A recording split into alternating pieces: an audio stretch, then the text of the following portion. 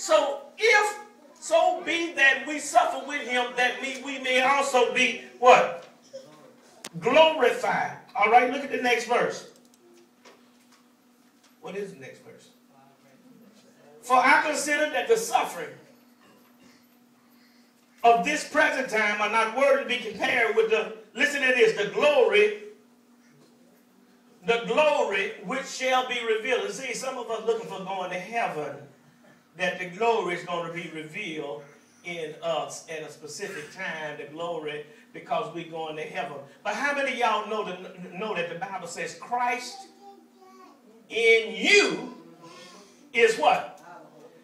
Christ in you is the hope of glory. So